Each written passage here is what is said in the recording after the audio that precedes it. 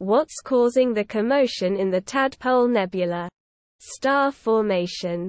Dusty emission in the Tadpole Nebula, IC 410, lies about 12,000 light-years away in the northern constellation of the Charioteer, Auriga.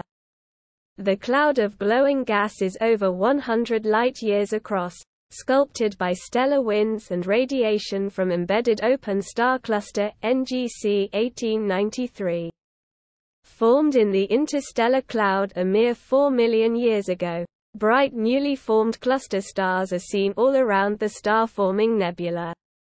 Notable on the lower right of the featured image are two relatively dense streamers of material trailing away from the nebula's central regions. Potentially sites of ongoing star formation in IC 410, these cosmic tadpole shapes are about 10 light-years long.